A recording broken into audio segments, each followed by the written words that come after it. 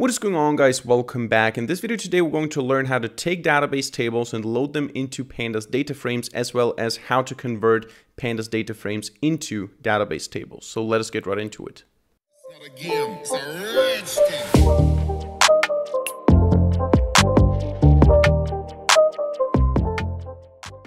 Now for this video, we're obviously going to need to have Pandas installed. So if you don't have Pandas installed, you need to open up your command line and you need to type pip or pip3 depending on your operating system and installation.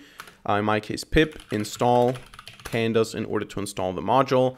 And once you have it installed, you can import it in your Python script by saying import pandas, and we usually give it the alias PD. So I think most of you guys will already know this. In addition to that, we're also going to make use of SQLite 3. So we need a database that we can work with because, as I already said in the introduction, we're going to use pandas to load data from the database and store it into a data frame. So we're going to convert the database table structure to a pandas data frame structure and vice versa. So we're also going to take pandas data frames and load them or write them into SQL tables. And for that, we're going to need a database. So we're going to say here import SQLite 3, which is a file-based database. And we're going to start by creating some simple sample data. So we're going to just have a simple people table, and we're going to have name, social security number, and age or something like that. And then we're going to take that data, we're going to add some instances, we're going to take those instances and load them into a Pandas data frame for the first step. Then we're going to create a Pandas data frame with new instances, and we're going to write those into the database. So let's start by defining the connection to be SQLite 3 connect. It's going to connect to a file, let's say mydb.db. So in the case of SQLite 3, this will either create the file if it doesn't exist or open the file, which is the database if it exists. In our case, it doesn't exist, so it's going to create a new file. And in order to do something with that connection, we need to create a cursor. So we need to say cur equals connection.cursor. This will allow us to execute statements, to query data, and so on. And what we want to do first is we want to say cur.execute, and we're going to have a multi-line string here, just a simple create table if not exists people, and we're going to have the following values inside of it. SSN for social security number, this will be an integer, let's say, and it will be the primary key. Then we're going to say we want to have a name, which is a varchar 255 and not null. And then we want to also have an age, which is the integer. It can be null as well. So a very simple database table. We're going to now also say cur.execute, and we're going to say insert into people values. And then we're going to add, actually we need to first define here what we're adding. Social security number, name, age, like this. So insert into people, SSN, name, age, values. And here we're going to now pass a bunch of, actually we don't need these parentheses here. We just do it like this.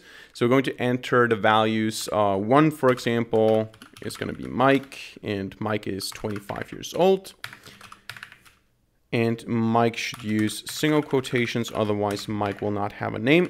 So we're going to copy that, and you can choose whatever you want here as a sample data. So 90, something like this, something like this, something like this.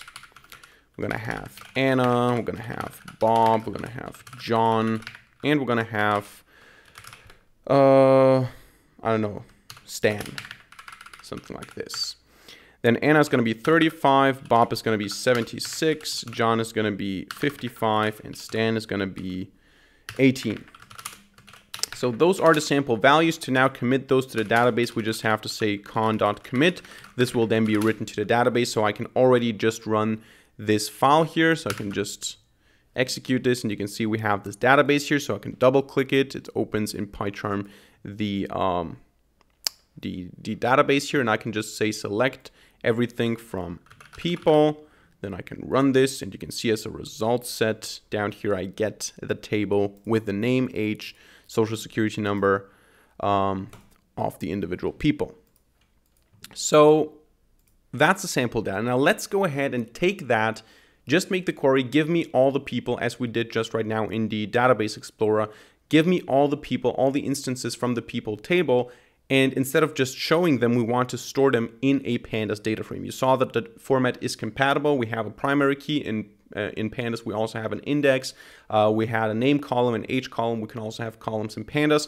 So all we need to do actually to take that now and turn it into a Pandas data frame is we need to say SQL equals and then pd.read SQL query. So we take the query and we need to provide here what we want to have. So in my case, this is going to be select everything from people. You can of course also have multiple tables. You can have joins and you can have filters. So you can say, okay, where age is less than 50 or something, and then you will only get some of those. But once you have the query, what you do is you also specify the connection. So what happens here is you have the SQL equals pd read SQL query. This query applied on that connection. And in order to get the actual data frame, we now need to say df equals and then pd data frame. And the input for the data frame will be the SQL object that we have here. And we're going to also define the column name. So we're going to say the columns are SSN, name, and age. So I think I will have to delete the database because otherwise I'm going to enter the same values here. Again, what's the problem here? Why can't I delete the database? Is it still open somewhere?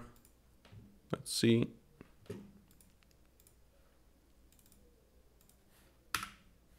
Okay, I'm not able to delete it. So let's just go ahead and change the name. So we have a new database, new db.db. And what now happens is, again, I create the table, I insert the values, and then I commit the changes. Then we get all the people and we turn them into a Pandas data frame. So in order to see that this works, we're going to say print df.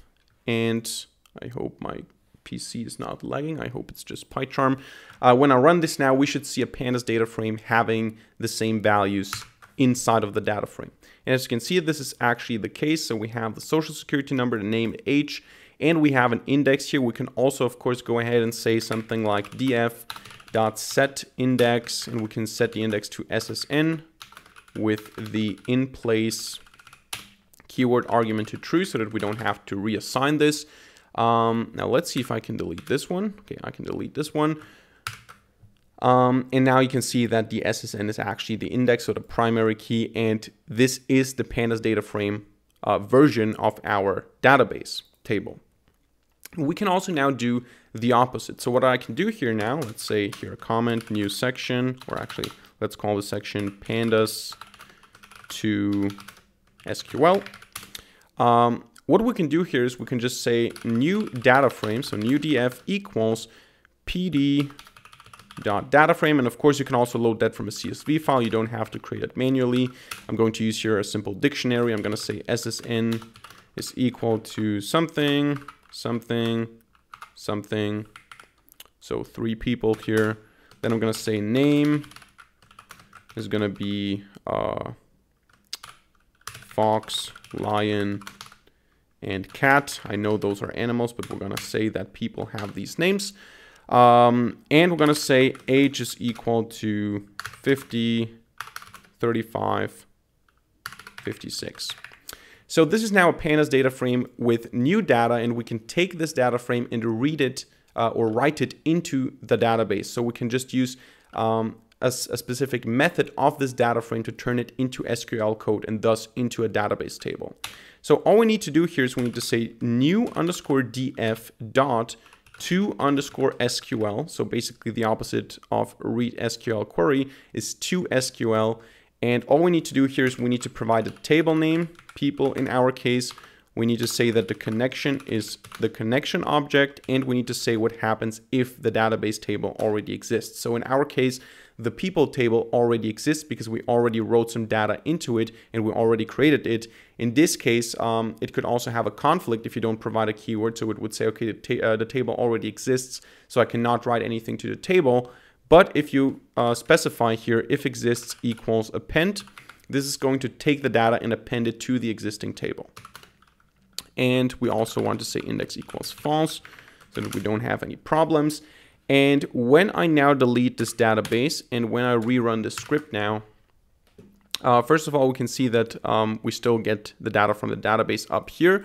But then if I double click on the database, I open it up here, I say select everything, let me just zoom in a little bit, select everything from people, and I run this, you will see that I actually have these new instances, lion, fox, and cat, inside of the table here as well.